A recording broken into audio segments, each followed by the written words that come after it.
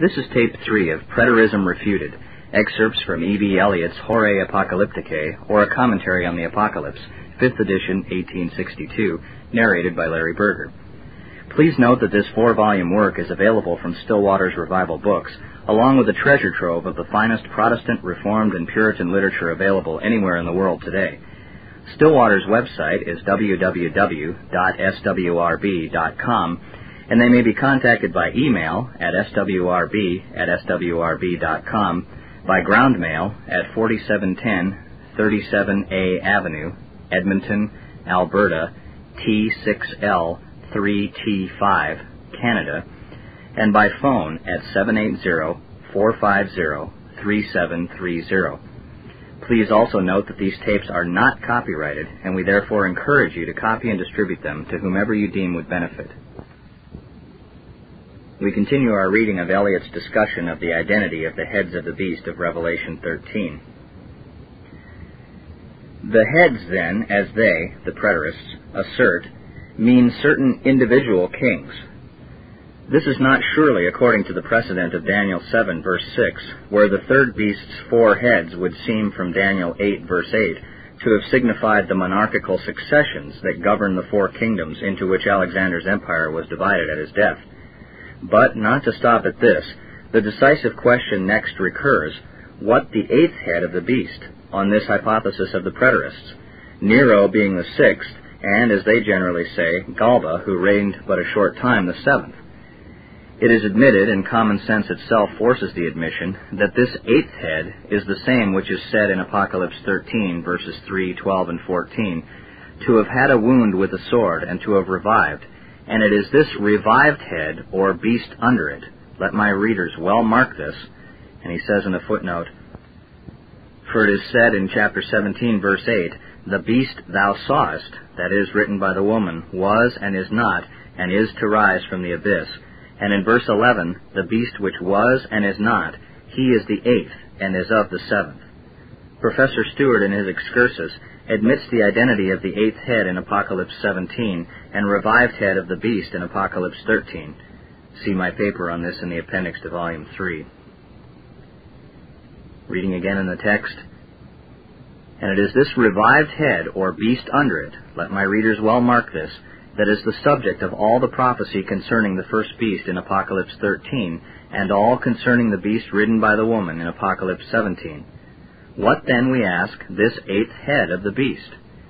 And in reply, first Eichhorn, and then his copyists, Heinrich, Stewart, Davidson, all 4 refer us to a rumor prevalent in Nero's time and believed by many, that after suffering some reverse he would return again to power, a rumor which after his death took the form that he would revive again and reappear and retake the empire. Such is their explanation. The 8th head of the beast is the imaginary revived Nero.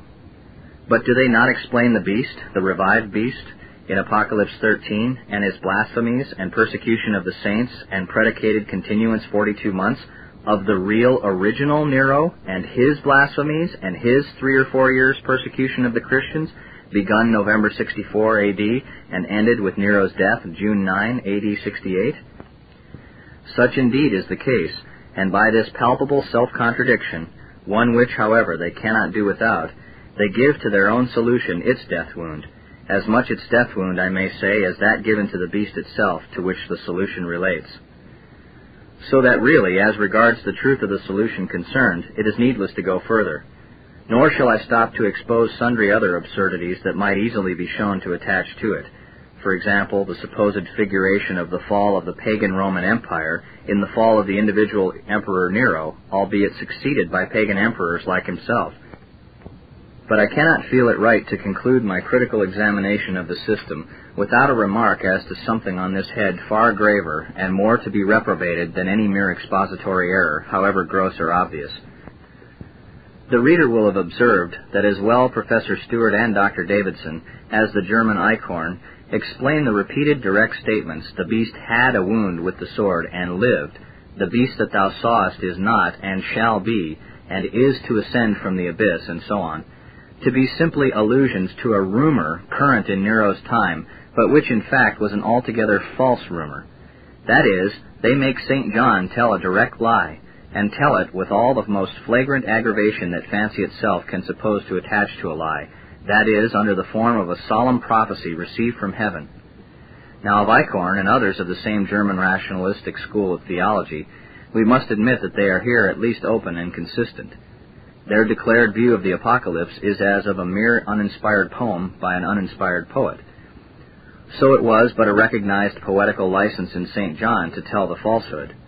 But that men professing belief in the Christian faith and in the divine inspiration as well as apostolic origin of this book should so represent the matter is surely as surprising as lamentable.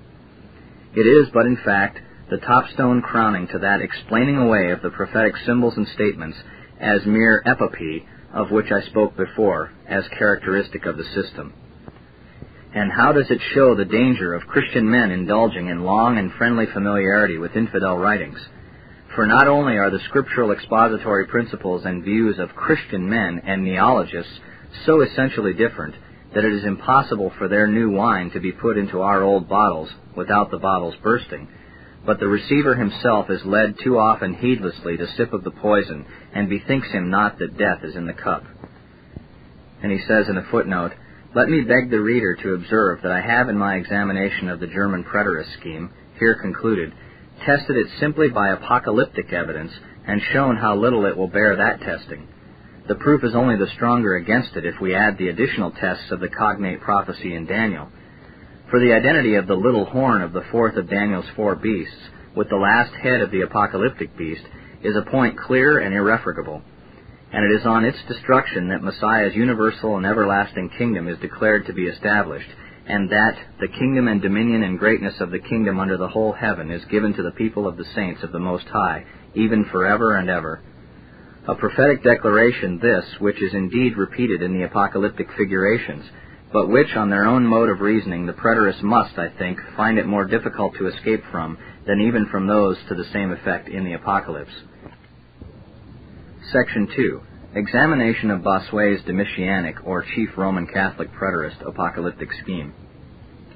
It may probably at once strike the reflective reader that if the chronology of Bossuet's scheme, extending as it does from Domitian's time to the fall of the Roman Empire in the 5th century, do in regard of the supposed Roman catastrophe abundantly better suit with historic fact than the German Neronic or Galbaic preterist scheme, it is, on the other hand, quite as much at disadvantage in respect of the other, or Jewish catastrophe. For surely that catastrophe was effected in the destruction of Jerusalem by Titus, above 20 years before Bossuet's Domitianic date of the Apocalypse, and all that passed afterwards under Hadrian was a mere rider to the great catastrophe. But to details. And here at the outset, Bossuet's vague generalizing views of the 5 first seals meet us, as if really little more than the preliminary introduction on the scene of the chief dramatis personae, or agents, afterwards to appear in action, that is, Christ the Conqueror, war, famine, pestilence, Christian martyrs, followed in the 6th by a preliminary representation, still as general, of the impending double, or rather treble, catastrophe that would involve Christ's enemies, whether Jews, Romans, or those that would be destroyed at the last day. A view this that even Bossuet's most ardent disciples will, I am sure, admit to be one not worth detaining us even a moment, seeing that, from its professedly generalizing character, the whole figuration might just as well be explained by Protestants with reference to the overthrow of one kind of enemy as by Romanists of another. Nor indeed is there anything more distinctive in his trumpets, with which, however, he tells us there is to begin the particular development of events.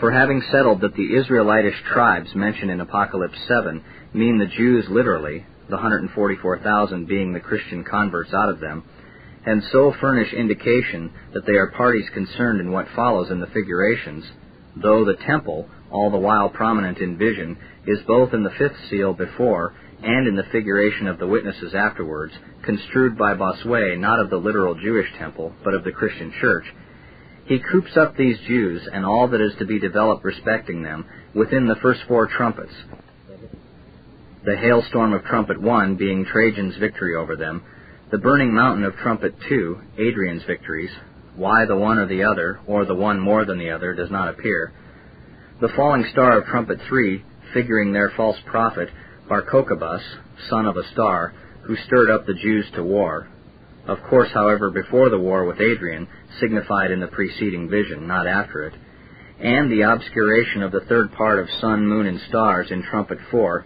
indicating not any national catastrophe or extinction, but the partial obscuration of the scriptural light before enjoyed by the Jews through Akabah's rabbinic school then instituted and the publication of the Talmud. As if, forsooth, the light of Scripture had shone full upon them previously, and not been long before quenched by their own unbelief, even as St. Paul tells us that the veil was upon their hearts. Did Bossuet really believe in the absurdity that he has thus given us for an apocalyptic explanation? In concluding, however, at this point with the Jews, and turning to Rome pagan as the subject of the following symbolizations, he acts at any rate as a reasonable man, giving this very sufficient reason for the transition, that they who were to suffer under the plagues of the fifth and sixth trumpets are marked in Apocalypse 9:20 as idol worshippers, which certainly the Jews were not. A palpable distinctive, this which, but for stubborn fact contradicting our supposition, one might surely have thought that no interpreter of this or of any other apocalyptic school would have had the hardihood even to attempt to set aside. Only does not the statement about the unslain remnants non-repenting of them imply that the slain part had previously been guilty of the selfsame sins of idolatry? So, passing now to the heathen Romans, with reference to their history in the times following on Bar Kokhbas and the Talmud, the scorpion locusts of trumpet 5 are made by our expositor to mean poisonous Judaizing heresies which then infected the Christian church. Was it not a piece of waggery in Bossuet, exclaims Moses Stuart, so to explain it? Trumpet 6, somewhat better, the loosing of the Euphratean Persians under Sapor, that defeated and took prisoner the Emperor Valerian, though it is to be remarked that Valerian was the aggressor in the war, not Sapor, and his defeat in Mesopotamia some way beyond the Euphrates. All which, of course, offers no more pretensions to real evidence than what went before. Indeed, its total want of anything like even the semblance of evidence makes it wearisome to notice it. Yet it is by no means unimportant with reference to the point in hand, for it shows, even to demonstration, the utter impossibility of making anything of the seals and trumpets on Bossuet's scheme. Let us then hasten to what both he and his disciples consider to constitute the real strength of his apocalyptic exposition, that is, his interpretation of the beast from the abyss, with its 7 heads and 10 horns, and of the woman riding on it, as symbolizations respectively of the pagan Roman emperors and pagan Rome. The notices of this beast occur successively in Apocalypse 11, 13, and 17. First, in Apocalypse 11, the beast is mentioned passingly and anticipatively as the beast from the abyss, the slayer of Christ's 2 witnesses. Next, in Apocalypse 13, it appears figured on the scene as the dragon's successor, bearing 7 heads and 10 horns, 1 head excised with the sword but healed. Another beast, 2-horned, accompanying it as its associate and minister, and its name and number being further noted as 666. Once more in Apocalypse 17 it appears with a woman declared to be Rome, seated on it, and sundry mysteries are then expounded by the angel about its 7 heads and 10 horns. Now then for Bossuet's explanation.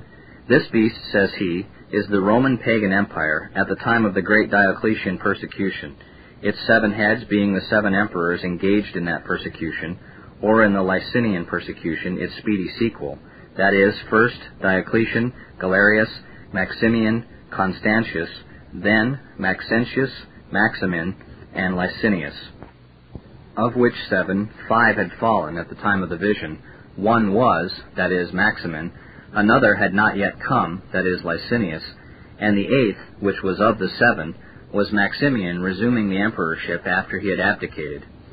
As to the name and number, it was Diocles Augustus, which in Latin gives precisely the number 666. Further, the revived beast of Apocalypse 13, revived after the fatal sword wound of the head that was, figured the Emperor Julian, and the second beast, with 2 lamb-like horns, the pagan Platonic priests of the time that supported him, the stated time of whose reign, 42 months, was simply a term of time borrowed from the duration of the reign of the persecutor Antiochus Epiphanes, signifying that it would, like his, have fixed limits and be short.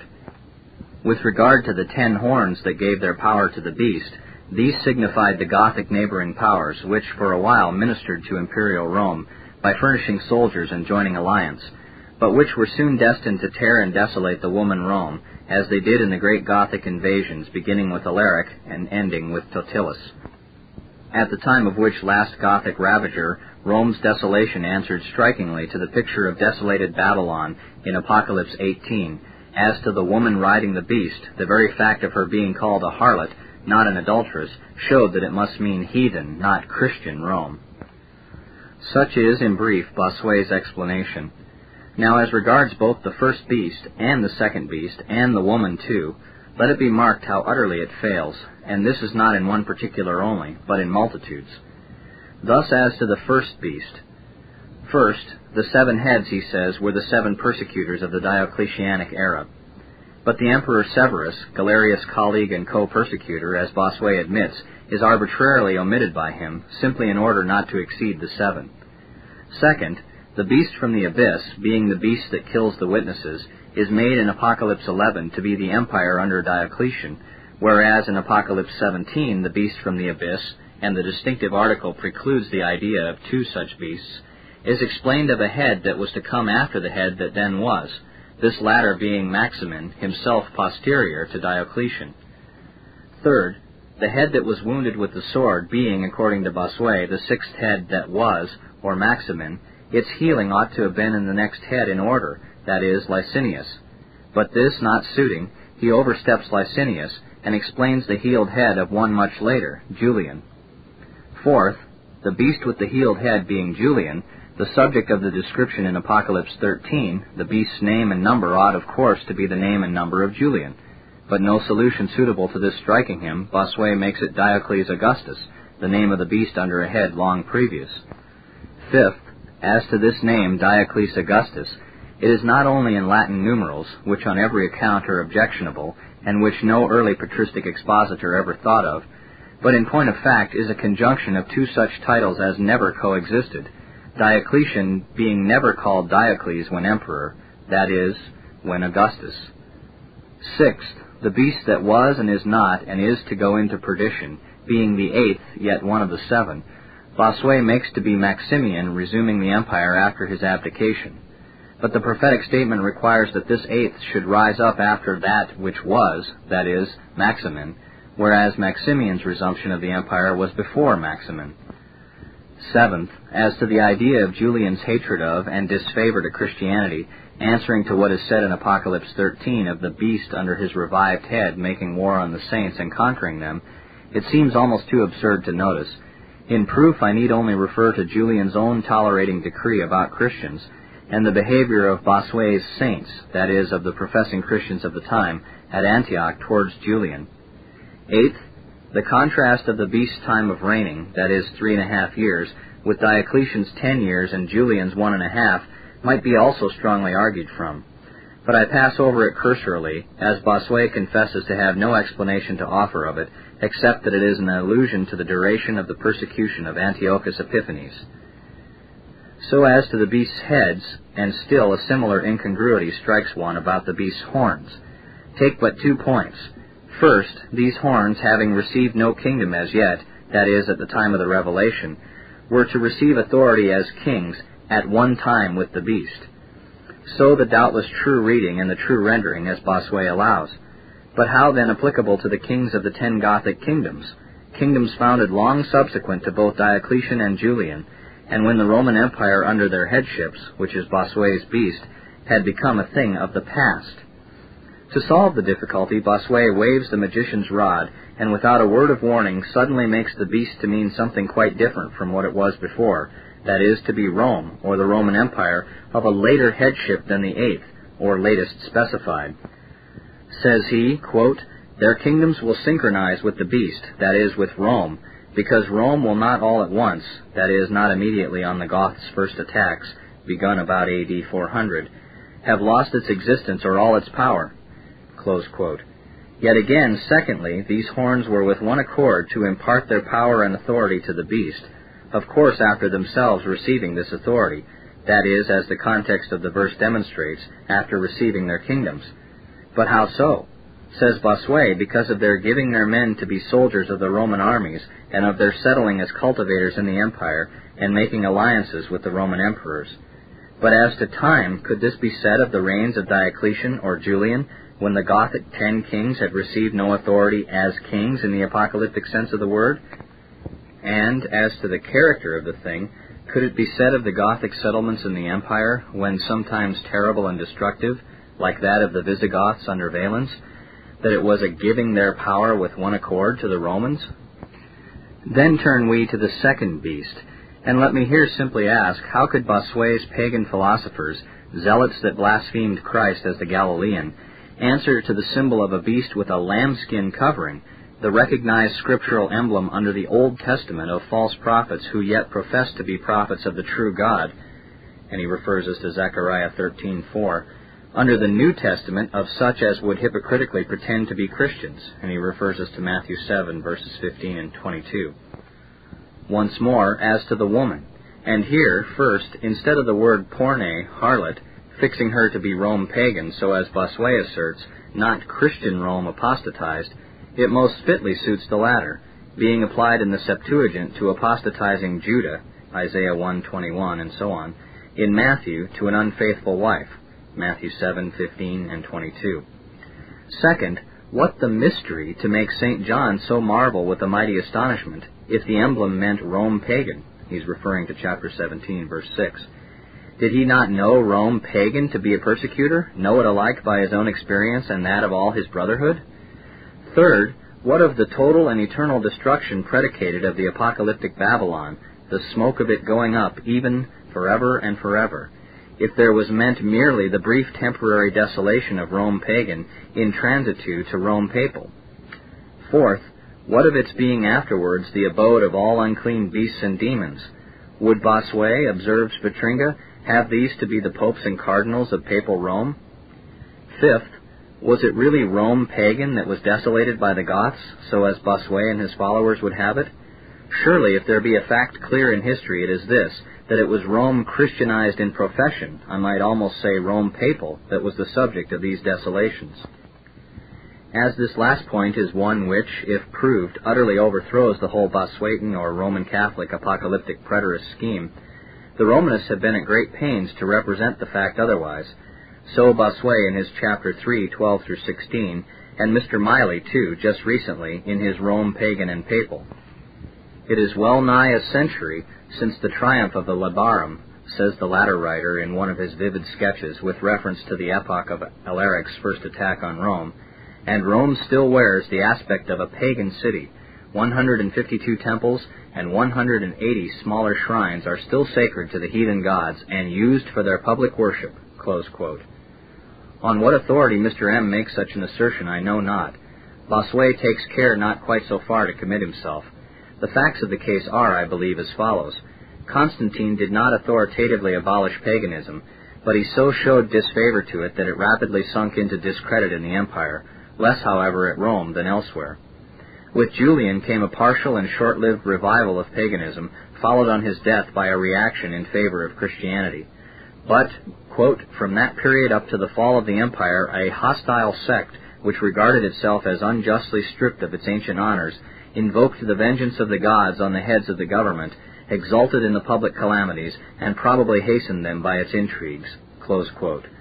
So Sismondi, with his usual accuracy, as quoted by Mr. Miley.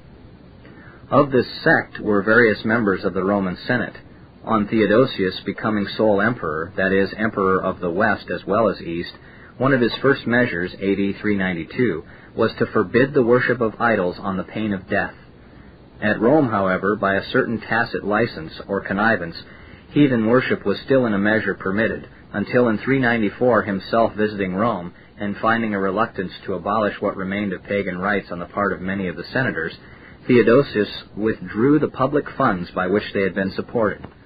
On this the old pagan worship was discontinued, and the pagan temples having in many places soon after been destroyed by the zeal of Christians, the very fact of pagan worship having been discontinued was given by Honorius, the Western emperor, as a reason for not destroying the temple fabrics. Such was the state of things when Alaric first invaded Italy. And it was only in 409, after he had begun the siege of Rome and God's judgment began to be felt, that the pagan faction or sect, spoken of by Sismondi, stirred itself up, and raising the cry that the calamity came in consequence of the gods of old Rome having been neglected, prevailed on the authorities, including Pope Innocent himself, to sacrifice to them in the Capitol and other temples. But this was a comparatively solitary act. As the judgment of the Gothic desolations went on, it was only in secret that the worship of the heathen gods was kept up, and this in reference to such more trivial pagan rites as taking auguries.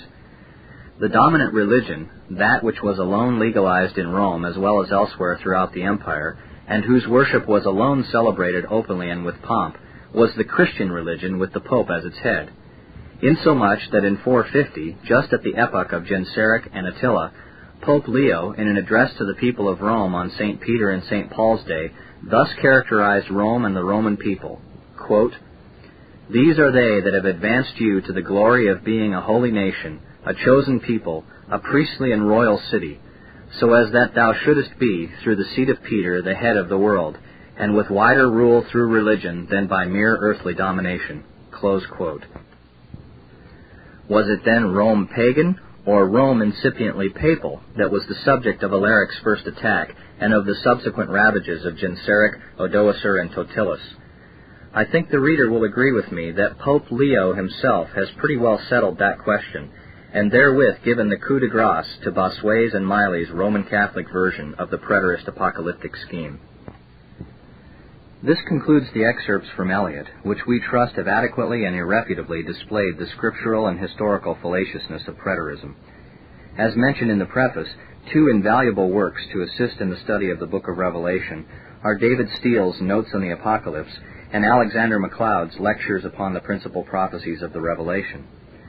Since space permits, I'll conclude with portions of each of these. First, a brief but very helpful encapsulation of necessary prerequisites to correctly interpreting Revelation, taken from Steele's notes. Second, MacLeod's excellent synopsis of the entire book of Revelation, extracted from chapter 2 of his book. First, then, David Steele. The heavens and the earth did not make themselves. The material universe furnishes to the intelligent creature a visible demonstration of the eternal power and Godhead of its author. Besides, a sense of deity is essential to humanity, and a supernatural revelation is not necessary to convince rational beings that there is a God. Man is a dependent being in common with all other creatures, and all creatures depend upon a first cause. That cause is God. Dependent as a creature, man may know something of the natural perfections of his Maker, and possessing a conscience which implies accountability to a superior, he must know something of the moral attributes of God. In view of these positions, we may account for the fact, too often overlooked by the reader of the Bible, that the Holy Spirit directed the first of all historians to begin his narrative so abruptly.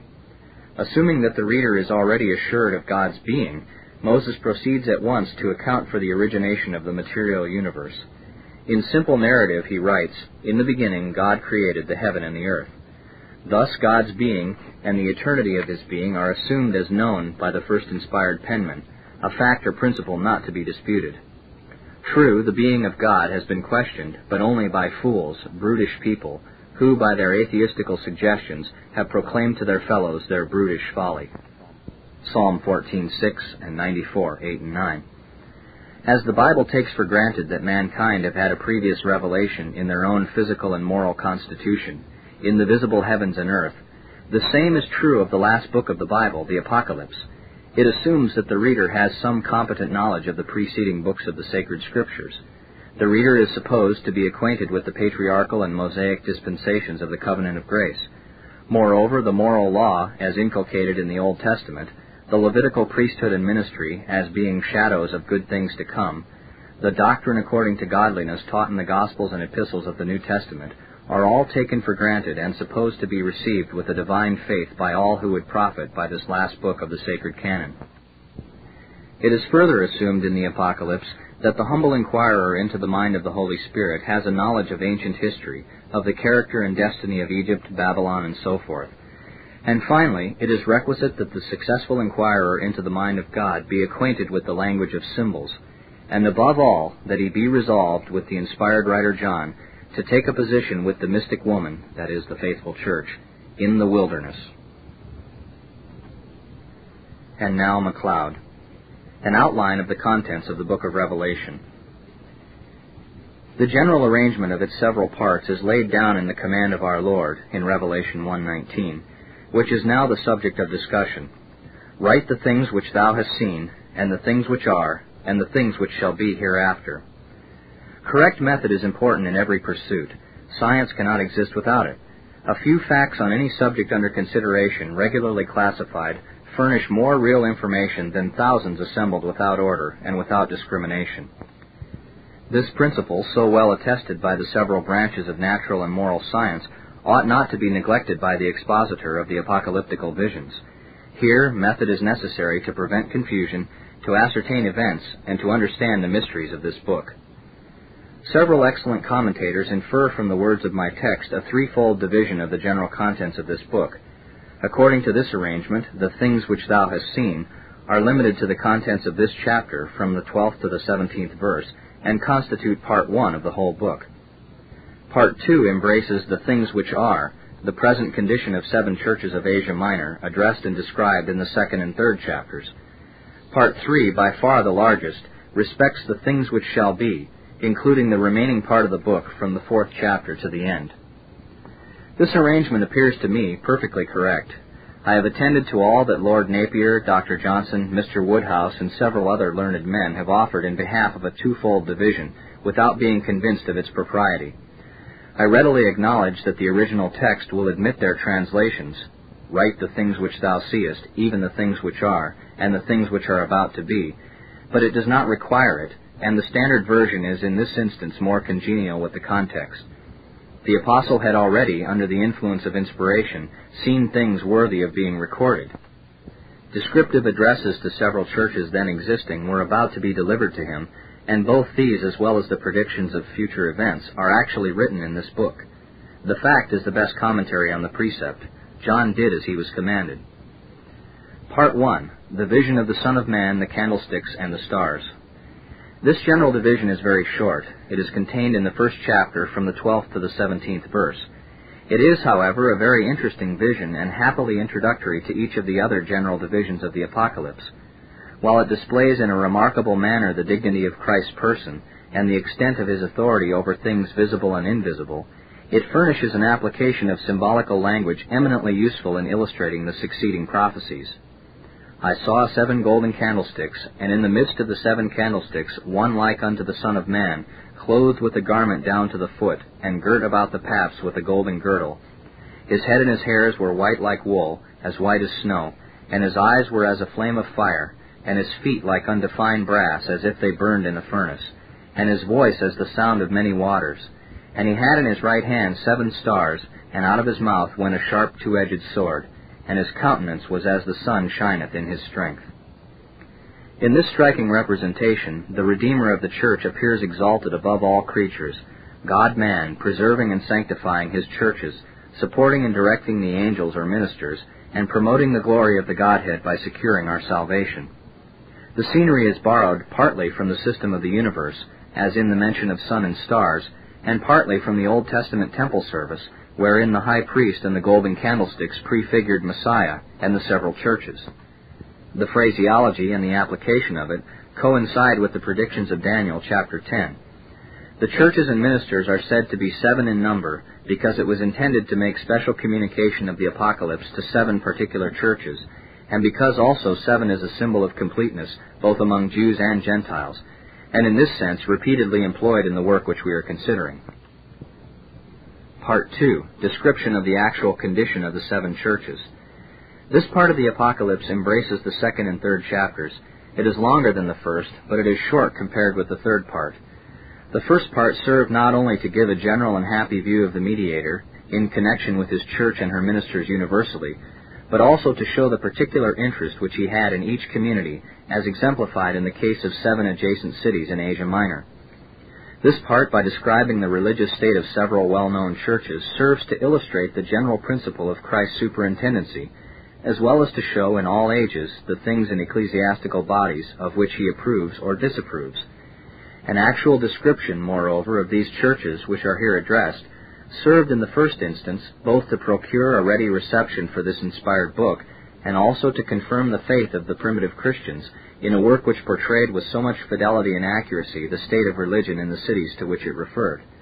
Thus, by a declaration of general principles in the first place, and by a delineation of existing facts in the second, the way is prepared for entering upon that prospective history which, in the third place, constitutes the principal part of the Apocalypse. The 7 epistles now under consideration are accordingly to be viewed as history. They are, of course, at present as interesting as ever. They illustrate doctrine, they inculcate obedience, now as well as in the 1st or 2nd century. The character in them described and the treatment due to it from the moral governor of the universe will always be profitable subjects of investigation. In this point of view, therefore, these epistles may be said to have a prospective reference. The thing that hath been, it is that which shall be, and that which is done is that which shall be done. To the churches of America, of Africa, and of Europe, as well as those of Asia, they will lie applicable so far as their character corresponds with that which is given in this book. I am not, however, capable of perceiving any advantage to be derived from giving to this part of the Apocalypse the title of prophecies. It is, to say the least of it, straining a point without an adequate object. There have not been wanting commentators who class these 7 epistles among the predictions of future events. Such interpreters represent each of the Asiatic churches mentioned in the Revelation not as an ecclesiastical body then in fact existing, but as a symbol either of a particular era of the Christian world or of some great section of the Church of God. With the aid of a little fancy and some ingenuity, of which learned men are always fond, the descriptions of the 2nd and 3rd chapters are converted into so many allegories and are applied accordingly either to 7 great periods in the progress of Christianity or to 7 grand divisions of Christendom. I have heard, upon this principle, the Church of Philadelphia represented by one learned friend as the type of the millennium, and by another, profoundly versed in allegory, as the type of the present state of religion in the United States of America. And MacLeod was writing in 1814. This mode of interpretation is liable to many objections. First, upon this principle it would be impossible to determine what in Scripture is history and what parable or allegory. There is no toleration except in cases of necessity for deviating from the literal and obvious meaning. Second, there were, when the Apocalypse was written, situated in the Lesser Asia, 7 Christian churches in cities of the names set down in this book, and there is no intimation in the book itself that these were not the communities intended to be addressed. Third, there is nothing in the whole contents of these epistles to forbid a literal interpretation of them as applicable to the actual churches of Asia. Fourth, the text of this discourse certainly distinguishes the things that are from the things which shall be hereafter, the description of present condition from the prediction of future events. But there is no history left if we include the 7 epistles among the prophecies. By comparing chapter 1, verse 19, with chapter 4, verse 1, it will readily appear that the prophetical part of the Revelation does not commence until the 4th chapter. Therefore, these 7 epistles are narrative. Fifth, there is no key whatever for dividing time into 7 distinct periods bearing any resemblance to these epistles. They cannot be made to apply to the 7 periods into which the prophetic part is divided. History indeed affords such a variety of views of different ages that ingenuity can devise some periods resembling the Asian churches. But each prophecy has a key of its own, and we are not to indulge fancy in accommodating history to prediction. No such key is found in the 2nd and 3rd chapters. Part 3. Visions of Futurity. This part of the Apocalypse commences with the 4th chapter, as is distinctly announced by a voice from heaven, accompanied too with an immediate influence of the divine Spirit. After this I looked, and behold, a door was opened in heaven, and the first voice which I heard was as it were of a trumpet, talking with me, which said, Come up hither, and I will show thee the things which must be hereafter. And immediately I was in the Spirit. From these words it is obvious that the general division, the things which shall be hereafter, is not only justified, but also distinctly stated to begin with the vision, narrated chapters 4 and 5. It is to this part that I design to turn, in a more particular manner, your attention. It contains an outline of history from the apostolical age to the end of the world. The several prophecies were revealed to the Apostle John in 14 separate visions. These were successively vouchsafed to him with all the necessary means of understanding them and of faithfully narrating them for our instruction. 3 of these visions relate to the condition of the church among the nations of the earth generally, and to the opposition made from various quarters against true religion. One of them respects the millennium, and one the state of future glory. 9 are employed in describing that most perplexing and distressing period, which has usually been known in the Church by the designation anti-Christian. These visions do not exactly pursue a chronological order. There is indeed a general respect to the progress of time, but in order to show the connection of events, it was deemed necessary to attend to the chain of cause and effect until each great subject of discussion should be fully brought into view. The prophecy after this returns to the consideration of other important subjects, which may have been either contemporary with the former, or even prior to it in the order of time. This is the end of Side 1. Please turn the tape over to continue listening. Which is always obvious and which gives unity to the whole of the prophetic declarations is the connection between the Christian religion and social order in the human family. This grand principle, interesting in the highest degree to every philanthropist, worthy of the most minute attention of the Christian divine and the philosophic civilian, is selected by the prophet Daniel, and after his exhibition of it, is more largely illustrated in its various bearings upon the actual state of the nations of the earth in the predictions of the book of Revelation. The prophet Daniel takes it up from that time in which the forms of social order, divinely prescribed for the nation of the Hebrews, were destroyed by the Chaldean conqueror, and illustrates its history during a long period, principally of trial and pain, until the time of the millennium. During the whole of this long period, consisting of about 2,500 years from the subjugation of Jerusalem by Nebuchadnezzar, the prophet exhibits the Church of God in a state of depression, and the character of the kingdoms of this world hostile to the moral principles which Jehovah commands the sons of men to observe in their collective as well as in their individual capacity. The triumphs of unrighteousness over religion and morality, and over the peace, the persons, and the rights of men, especially of religious men, are depicted in the page of inspiration with a pencil as bold as it is correct. The governments of the earth are, so far as they have any proximity to the Church of the Most High, represented by him who best knows their character, as both irreligious and oppressive. Of these, 4 great successive systems are described in the 2nd and 7th chapters of Daniel, as, in turn, obtaining universal empire, and together occupying the whole time. A wild beast is the fit symbol of their character. It is the symbol of immorality, impiety, and oppression. A wild beast is ungovernable and prone to destroy. These empires are disobedient to God and destructive to man. They appear in the following order. Beast is the prophetical symbol of an immoral tyrannical power. Daniel's 4 beasts are the great universal empires as follows. 1. The Chaldean Empire, from the capture of Jerusalem to that of Babylon. 2. Medo-Persian. 3. Grecian. 4. The Roman Empire under its various forms, from the time Pompey reduced Jerusalem until the close of the 7th vial. Before the revelation was given to John the Divine, the 4th beast of Daniel, or the Roman Empire, had obtained full power. The prophecies of this book, of course, respect the general principle, that is, the connection between the Christian religion and social order, chiefly as it refers to the Roman power and to the state of the Church within the bounds of that astonishing empire. This consideration is an index to the several visions. It must not be forgotten by the expositor of prophecy. By far the greatest part of the apocalypse relates to this object. The seals and the trumpets and the vials constitute the great chain which connects all the prophecies into a regular system in explanation of the principles stated above, and all these have respect to the Roman Empire. They afford an enlarged history of the 4th beast and its opposition to the Christian Church. The order which I am to follow in these lectures is now sketched out. I shall begin with the exposition of the apocalyptical predictions with a view of the sealed book, and proceed to an interpretation of the 7 seals. I shall then explain the 7 trumpets. I shall afterwards go on to the consideration of the 7 vials. These 3 periods, which precede in the history of Christianity the commencement of the millennium, occupy the whole of this book from the beginning of the 4th to the 20th chapter. I shall, however, close this lecture with a summary account of the contents of the book of Revelation, given at one view. Part 1 is an introductory vision of the Lord Jesus Christ in his mediatorial character, head over all things to his body, the Church.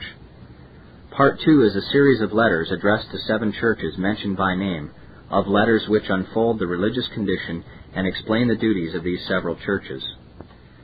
Part 3 is prophetical. It gives a history of Christ's kingdom, explaining the maxims of religion in application to social institutions among men. It carries forward and, at greater length, illustrates the predictions of other prophets, especially Daniel, as they relate to the Fourth Universal Empire, or Roman power, and its whole contents are subdivided into 7 distinct periods. The 7 distinct periods of the apocalyptical prophecy are the following, that is, 1. The period of the seals. It respects the history of the pagan Roman Empire as it is connected with the progress of the Christian religion. 2. The period of the trumpets. It respects the history of the empire after Christianity became in name, but not in spirit and in truth, the established religion, with a view of the manner in which the events of the period affected the actual Church of God. 3. The period of the vials. It represents the decline and fall of the anti-Christian empire. 4. The period of the millennium. Then nations shall not only cease to be immoral and tyrannical, but all social institutions shall be sanctified, and all ecclesiastical and civil affairs be rendered conformable to the Word of God in spirit and design. He does not mean, however, with an angelic perfection which will only be found in heaven. 5. The period of subsequent deterioration of Gog and Magog. 6. The period of the final judgment. 7. The period of celestial glory. This order of the prophecies, said the very judicious Lohman, is, I think, intelligible and natural, and I believe more agreeable to the important facts in history than other systems. It is certain such a plan will well answer the useful designs of prophecy in general, to prepare the Church to expect opposition and sufferings in this present world, to support good men under all their trials of faith and patience, to give encouragement to perseverance in the true religion, whatever dangers may attend it, to assure the attention of Providence and the protection of God to His own cause, that no opposition shall finally prevail against it, that the judgments of God shall punish the enemies of true religion, that their opposition to truth and righteousness shall surely end in their own destruction, when the faithful perseverance of true Christians shall be crowned with a glorious state of immortal life and happiness." Close quote. Let us, my brethren, endeavor to secure for ourselves an interest in that religion which will certainly enable us to support with fidelity toward God the profession of our faith, and also after the toils of this life are ended, to pass into the place of perfect holiness and happiness. Amen.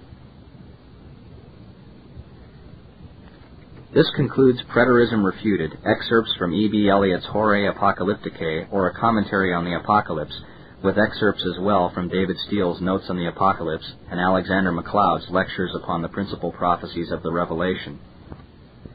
Elliott's 4-volume work and Steele's and MacLeod's 1-volume works are available from Stillwater's Revival Books, along with a treasure trove of the finest Protestant, Reformed, and Puritan literature available anywhere in the world today. Stillwater's website is www.swrb.com, and they may be contacted by email at swrb@swrb.com, by ground mail at 4710 37A Avenue, Edmonton, Alberta, T6L 3T5, Canada, and by phone at 780-450-3730. Please also note that these tapes are not copyrighted, and we therefore encourage you to copy and distribute them to whomever you deem would benefit.